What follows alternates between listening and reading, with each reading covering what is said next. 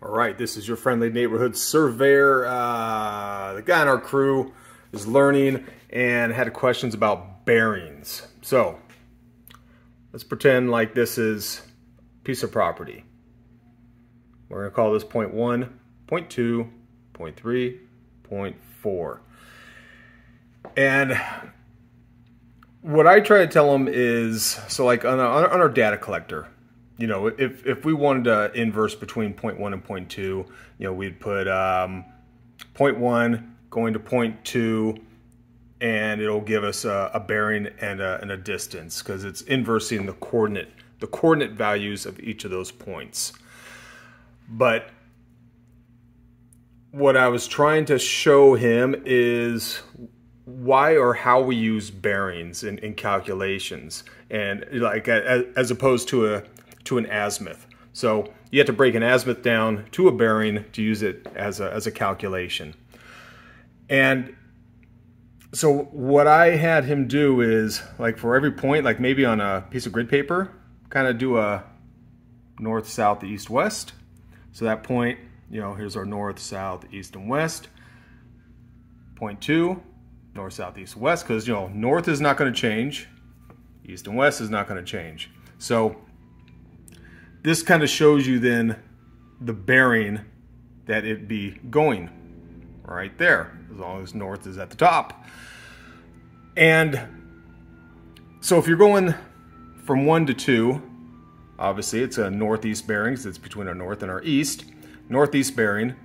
And if you're going from 2 to 1, it'd just be flipped. It would be a southwest bearing going down. And what the bearings do is they give you direction to calc out, like if you're traversing. And this is what the data collector does for you. So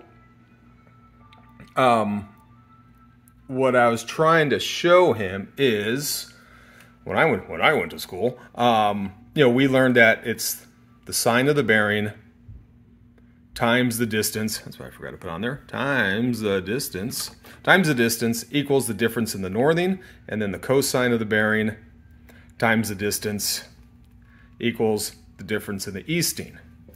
So like if we had like a 5 by 5, here's our right triangle, 5 feet, so 45 degrees on the other angles, and let's say your coordinate, you assume coordinates is 0, northing and easting. Here's your distance from this point to this point, and let's say we want to calc out what this coordinate would be, assuming zeros.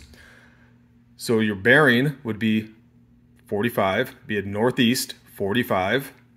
You know, that's our little northeast, north, south, east, and west. So it'd be 45 sine times 7.07, because 5 by 5 is the hypotenuse is 707. This way it just makes it easy to check the math, and the answer is 5. So that's the difference, is 5. Same thing, 45, get the cosine, times the distance equals 5 again.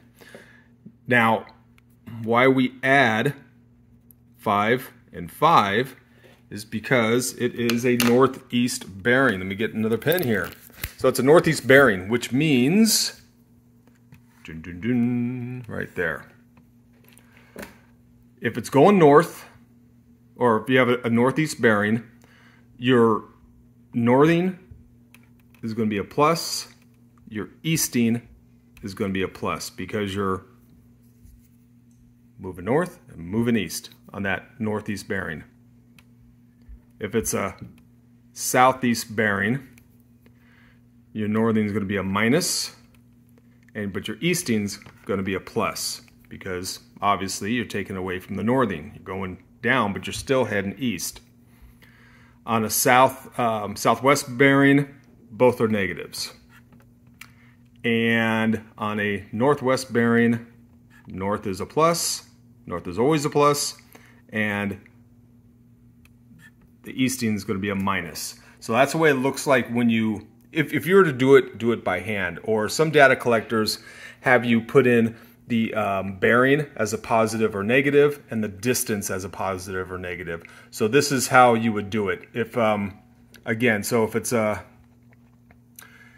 northeast, it's positive. Northwest, positive on the northing but negative on the easting, and same thing there. So if we were going from here, let's say it's 10.0 and 10.0, now we're going still 45, get the sine of the angle or the bearing times 707, your answer is still going to be 5, but because we're going now southwest, this would be 5. Same thing. Get the cosine of the bearing, or cosine of the bearing times the distance. We already know it's a 5. So we're going to subtract, subtract, subtract, and 5. So that's bearings. And that's why you see them on like property lines, on centerline streets, on maps and everything, because it allows you to calc out coordinates. It gives you direction, and a lot of the math behind it can't be done without having the bearing. You can assume a bearing. So like on a, I don't know, if this was going to be a boundary, and let's just say you're just starting with zeros, you know, you can say 0, 0, and it's a north 0, 0, 0, 0, 0 east bearings. That's just true north. And then as you set up here, back sight, turn your angle, you can then add that angles, create a bearing here. If it's, you know, as long as it's under 90, create a bearing there and get a distance. And now you have a bearing times the distance, and you can get another coordinate value here, and so on and so forth. But that's just a very simple definition of how we use bearings. Let me know if you have any questions, and we can get a little more detail. I'm trying to figure out a way, like, where's our starting point? Where's our starting point for you guys? If you guys want to understand like how boundaries are done, when we're using the data collector and inversing, what's that information that's given us? How can we use that information? How we know if it's right or wrong, if we fat-fingered something. And yeah, so just let me know, and we'll work on it together. Survey out.